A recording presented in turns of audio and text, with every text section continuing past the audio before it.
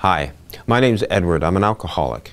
When I came into the rooms, I knew I was ready. Yes, the first step.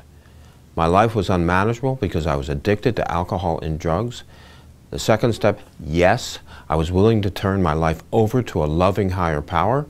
I went through all the steps that I saw up on the wall and said yes, yes, yes to all of them until I got to the 8th and particularly the 9th step.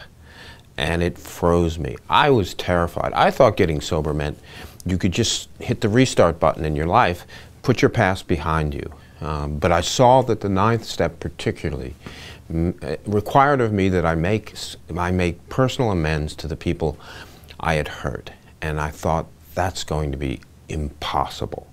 First of all, there's so many of them. And secondly, it just scared the heck out of me to have to go and confront these people about the wrongs I had done.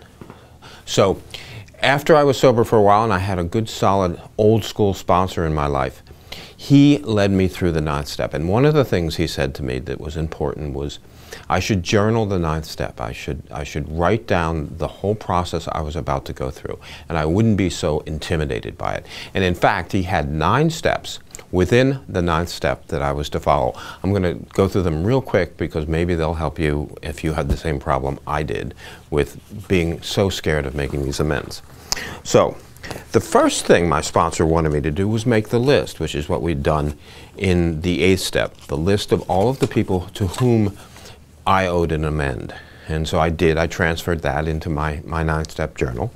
The second thing he wanted me to do was identify specifically the nature of the amend. And he had a saying, he said, we have to be specific about being specific. And he was right. He wanted me to really identify the act. Was it an act of dishonesty? Was it an act of theft? Was it an act of unfaithfulness? He wanted me to be very, very clear about what the amend was about. The third step within the 9th step that my sponsor wanted me to journal about was to identify that act and connect it to a character defect that he and I had gone through in our earlier step work. And that was really valuable to see how those two things, the act itself and then the character defect that it attached to, was very, very important. And I spent a long time writing down my thoughts about that, about each person and the nature of the act and the character defect in me that it attached to. The fourth thing he wanted me to consider and to write about was honesty. Why was I making this amend? Now, he was clear that you make an amend for yourself. The other person, what the other person thinks, doesn't matter. He said to me that if the other person says, I don't care what you say you're sorry for, I want you to get out of my office or get out of my home, that was none of your business. You were to make the amend as honestly as you could for the benefit of freeing yourself from the burden of needing to make that amend. And he was very clear and very hard on me about why I was making it. Was I making the amend to reignite a business relationship that had gone sour because of my drinking and drugging? Was I trying to reignite a romance? He wanted me to be clear about why I was doing my amends, and it was simply to release myself from the obligation of having to make that amend to the specific person. Now, the fifth factor I journaled about under the guidance of my sponsor was how to make the amend. Now, as I said, he was old school, so he really thought face-to-face and eye-to-eye was the way to do it.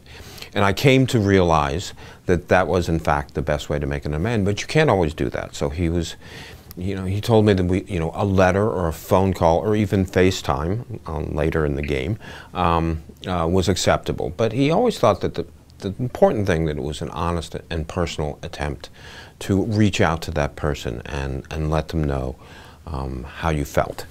The question sometimes arises in the step is if making an amend can be harmful to either you or to the person the amend is being made to. And that was the sixth thing he wanted me to write down.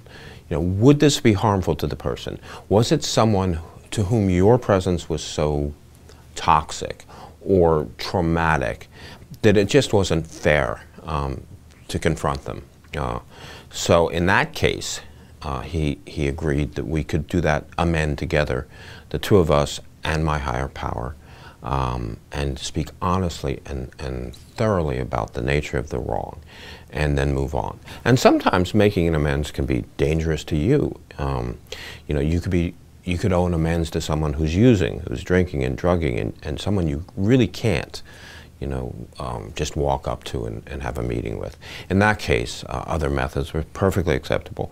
And if you know, he told me a story about a man who said he wanted to make an amends to a person, and the man was told by his lawyer not to do that, that it would put him in a certain amount of jeopardy that wasn't fair to him or his family. So there are many reasons why you might not make a direct amend, but there are the exceptions and not the rule. The seventh step he wanted me to take within the ninth step was he wanted me to write down how I was going to do it, and then to make it, and to make a declaration that I am going to make an amends to so-and-so for the following reasons. And that felt very liberating to me, and I did it. The eighth thing, after I made the amend, was to examine the amend, to write down what the experience was like, and to ask myself, did I make that amend with fearless honesty? And that was his phrase, fearless honesty. But I've held on to that phrase for a long time, because that's really the heart of making an amend. Did you do it with the most honesty you could? And then the ninth thing that he wanted me to do was write down the person's name and check it off from the list. And that was incredibly fulfilling. I have found that the ninth step, which was the step I feared most when I came into the rooms, was the one that helped me the most. So I hope some of this advice about journaling the ninth step can be of use to you.